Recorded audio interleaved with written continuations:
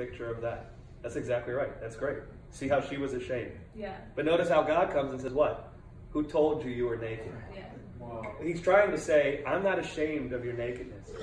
You were naked before, Yeah. and I wasn't ashamed. I come and hung out with you every day, even Right. when you were naked. Right. Right?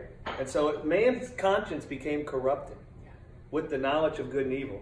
And at its most simplistic explanation, and you can say a lot of things about it that are very powerful. The knowledge of good and evil is the knowledge that says it's good to have life and it's evil not to have life.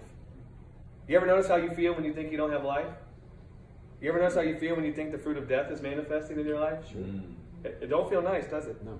And so Adam and Eve were naked. They weren't clothed in life yet because they didn't eat from the tree of life. But they didn't sit with the knowledge that said it's good to have life and it's evil not to have life. Right. So they weren't ashamed. Then they eat from that tree. All of a sudden, their mind is filled with the knowledge that says it's good to have life, it's evil not to have life. I'm not clothed in life, I'm evil. Oh! Trying to cover. Right.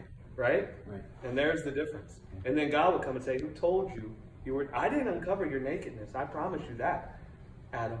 It wasn't me that come and said, what's wrong with you? Yeah. It wasn't me. And then you see God cover. Which is what the plan was from the beginning, for man to be clothed in life. Right. But that's what's happened to us.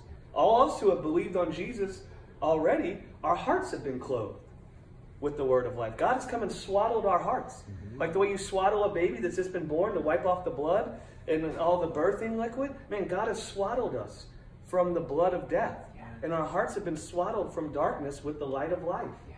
Right? And now we walk like that. Amen. That's a great picture. Amen. It is.